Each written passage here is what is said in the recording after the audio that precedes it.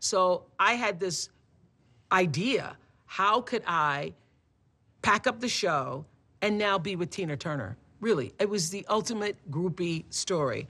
So I did that at great expense to the show.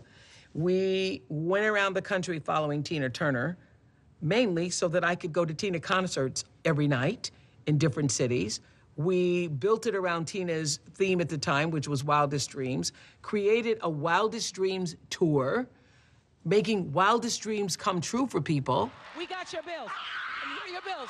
Paid, paid, paid, paid, paid, paid. And I had a wig made so that I could be a part and close to Tina in wigdom.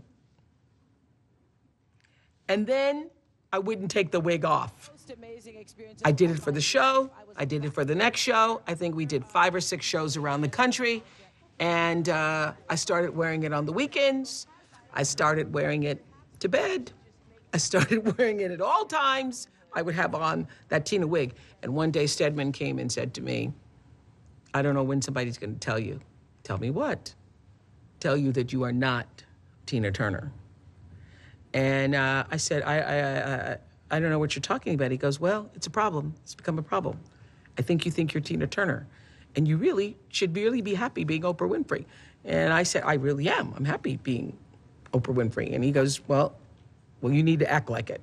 And so I got rid of my Tina wigs, gave them all away.